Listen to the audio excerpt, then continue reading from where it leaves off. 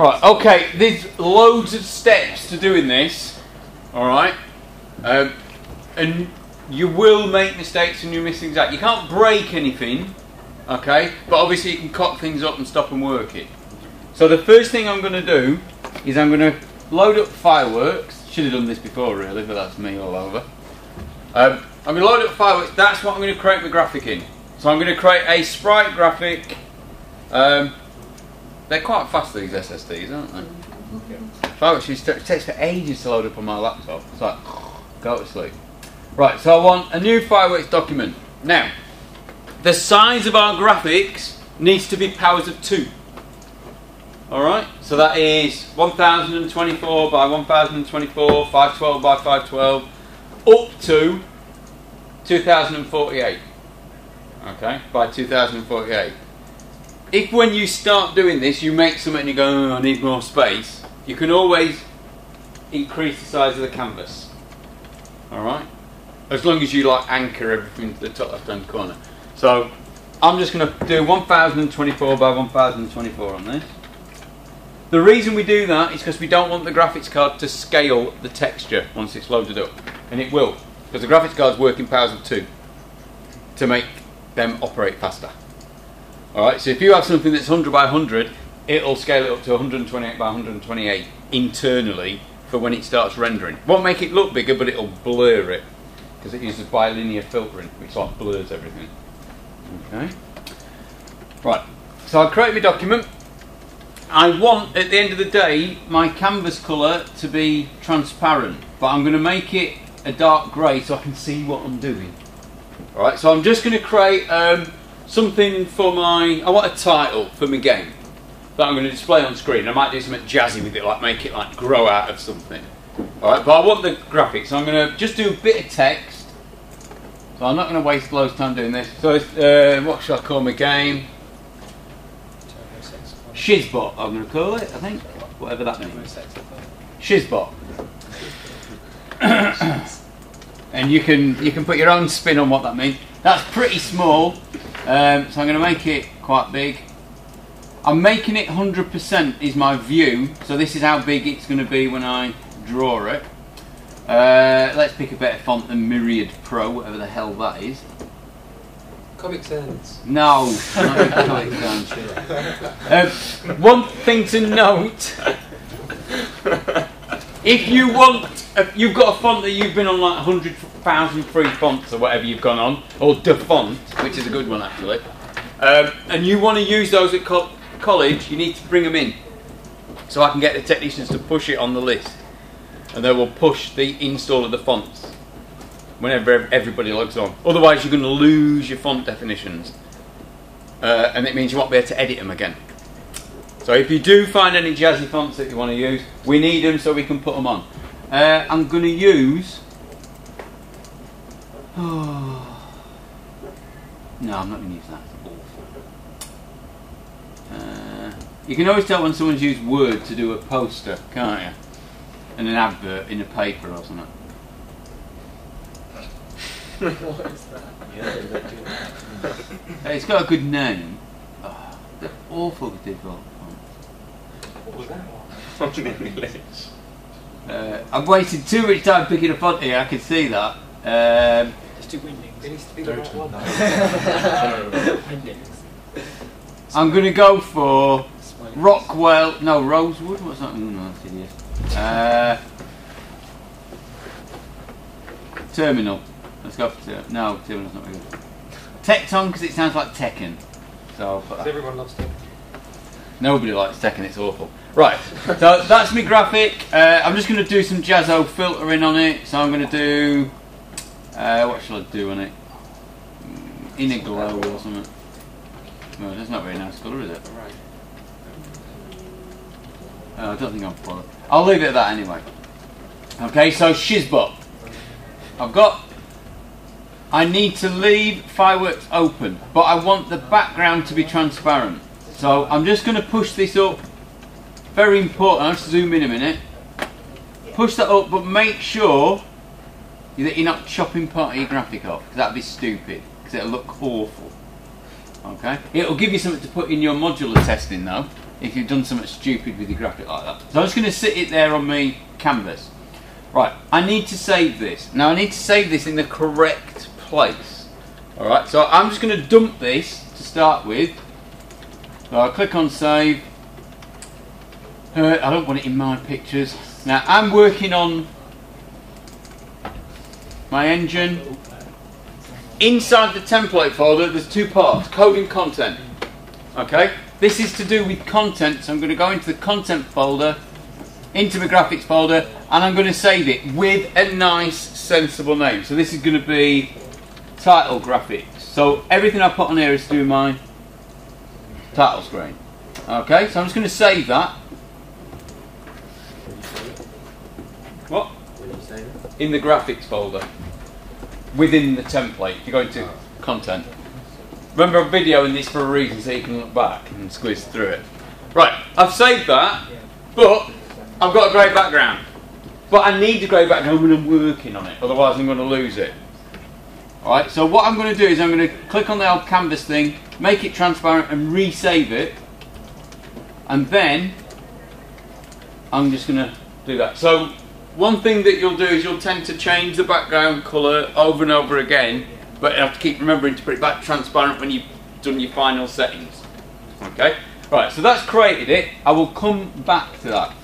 Right, in Visual Studio, my graphics folder has not got that file in it. I need to add it. So I need to right click on graphics and I'll say add and then pick existing item because it already exists.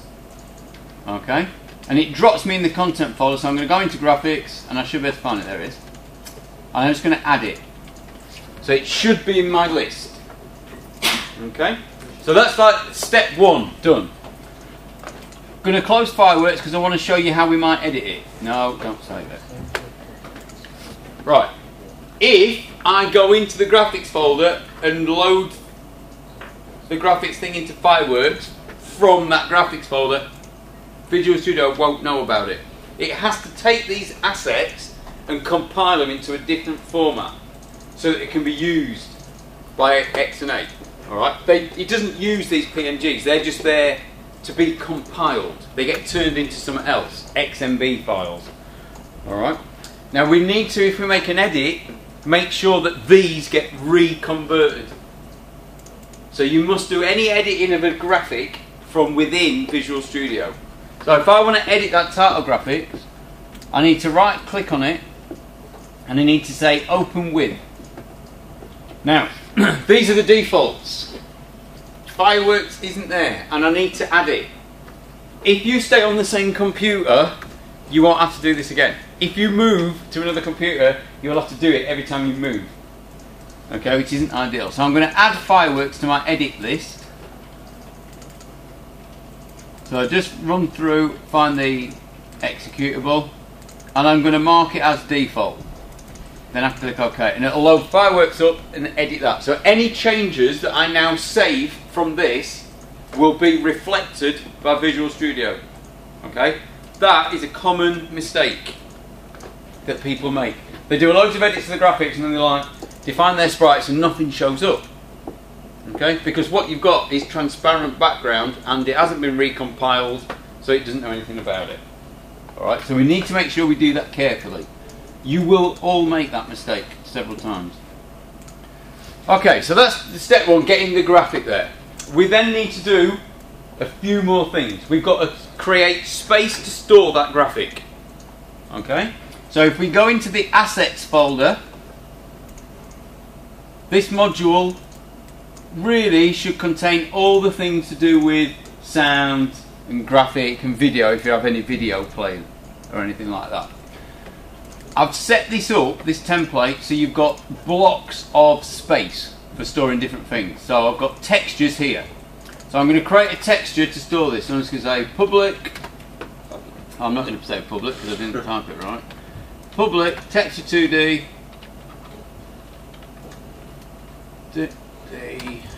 And I'm going to prefix it with TX. I prefix it with TX so that I can find all my textures easily, even if I can't remember what they're called, by type in TX, and then that IntelliSense thing will pop up with everything that starts TX. Okay, so I'm going to call this title stuff, which is a really crap name, but that's what I'm going to call it.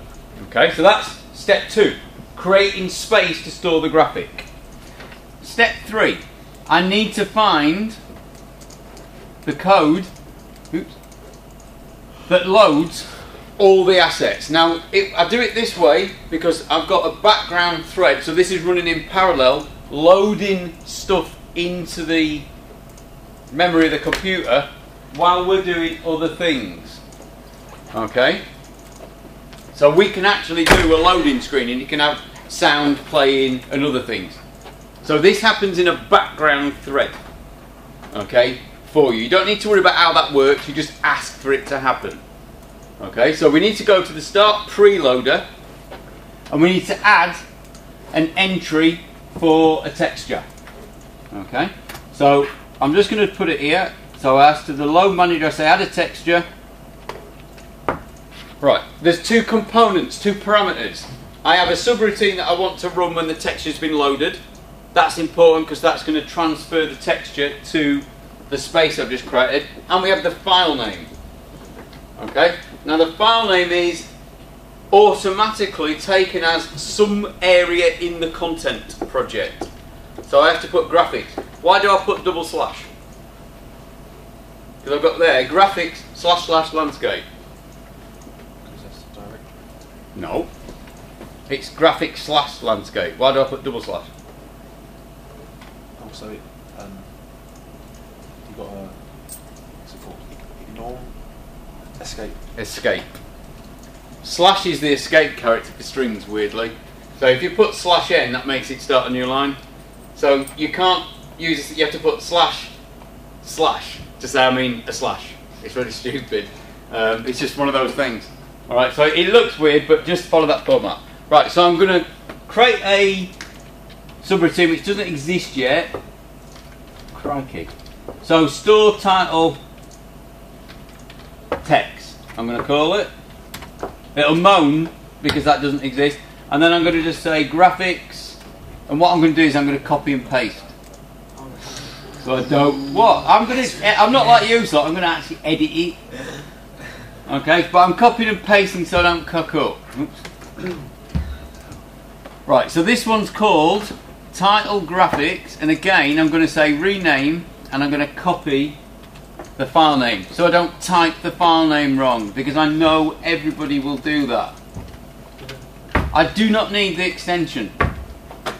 Okay? Case sensitive. No, not file name. File names are never case sensitive. Okay, so that step requests that a graphic is loaded for us. Okay, so that's the next step. The next part is to create this subroutine that does something with the graphic. So I'm going to go to one of the other ones. Never do anything from scratch. Always look at other code. So I'm going to go to the definition. I've just right-clicked there on store landscape text. And this is the structure that I'm going to copy now. So I'm going to copy and paste again.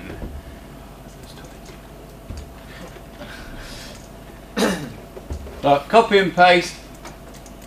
And I actually now can't remember what the hell I said I was going to call it. But Visual Studio's got a wicked function. If I hold down Control and do minus, it will go back to previous lines. Now that's what I called it, store title text. So I'm copying that. I'm going to go back to that one. Okay, and I'm just going to replace that name.